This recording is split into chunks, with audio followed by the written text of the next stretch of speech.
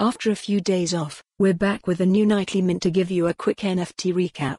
In the midst of market chaos, including the Celsius debacle, Coinbase layoffs, and swirling rumors of crypto VC firms' downfall, NFTs have largely been left for the sidelines in the broader crypto conversation to start this week. That doesn't mean that things have come to a screeching halt. The nightly mint. Latest mint, NFT marketplace OpenSea shifts to Seaport protocol. OpenSea has announced their shift from Wyvern to Seaport today, a protocol adjustment that will significantly improve gas costs and add other small features and UI upgrades. According to the platform's blog post, gas fees are estimated to be cut by roughly 35%.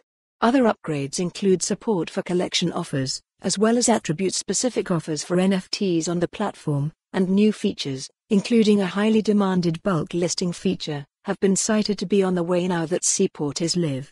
Related reading, Blue Chip NFTs 101, Let's Travel to Space with the Doodles collection. Radio Shack goes ratio Shack. It was around 6 months ago that we covered the re-emergence of dinosaur technology storefront Radio Shack's return to the market as a DeFi platform. It was a twist we didn't exactly forecast. Now, Radio Shack is now Ratio Shack on Twitter and is after NFT influencers' heads.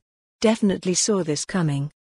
Imagine hanging out on Twitter and trying to flex this pfplmfaopic.twitter.com/DAO7CLPS. Radio Shack, at Radio Shack, June 14, 2022. The minty fresh take. No need to spam refresh. Let's look at some underdogs. Follow the URL for the full article. For more on this story, visit the news article link.